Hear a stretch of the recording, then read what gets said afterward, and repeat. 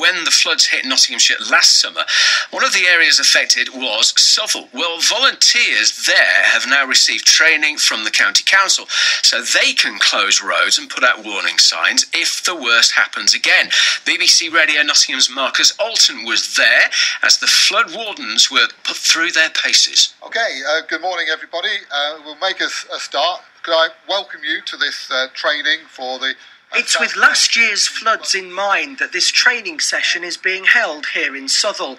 A group of flood wardens have gathered at the leisure centre to get specific training on how to close roads in a flood emergency. One of the volunteers is James Parker from the Southwell Flood Forum. He told me what they'd learned so far. It's been very useful. We now know how to do it correctly and how to close the roads and when to close the roads to trigger and how to make the dynamic assessment we have to do this safely. Do you think this will have a real impact if there are floods next time? It'll have immense impacts on how we can become more resilient as a community. We can close the roads officially and safely and legally with the delegated power of the county council, and we can stop bow waves basically, which is what we're trying to do. We're stopping bow waves and we're protecting properties.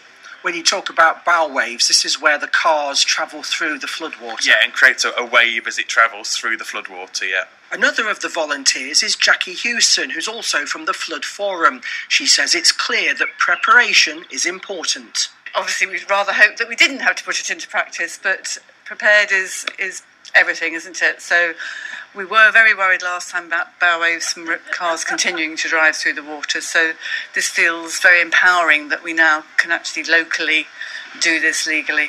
What I'd like you to do during the course of the morning is get some practice at putting out these signs, get a feel for the weight of them. Rob Fisher is in charge of emergency planning at the County Council. He explained the practical help his team can give the volunteers.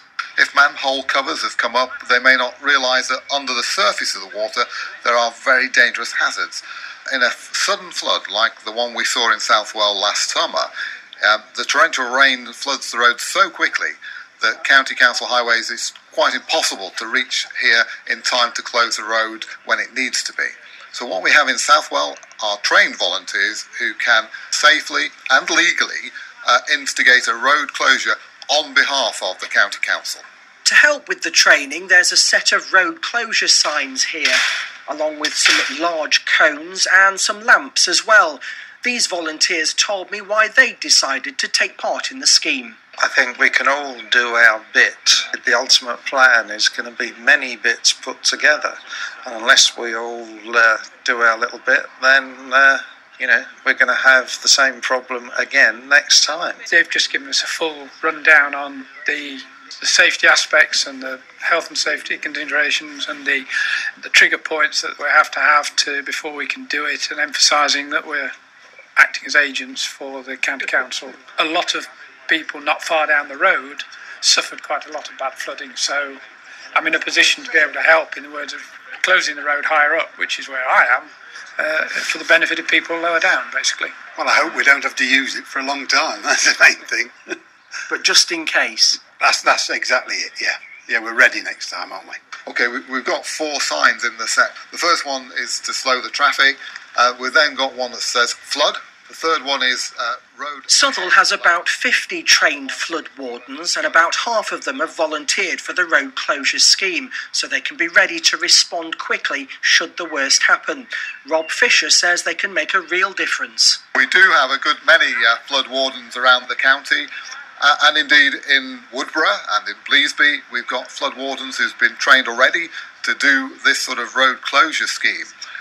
Southwell is by far the largest, most elaborate scheme.